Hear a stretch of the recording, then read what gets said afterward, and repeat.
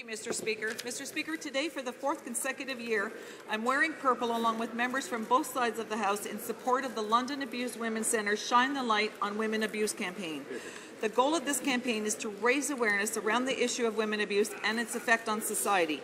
Organizations, schools, neighbourhoods, sports teams and places of worship across London will be asked to participate by wearing purple. I am proud that this London campaign has grown to more than 16 cities and 4 counties across Ontario.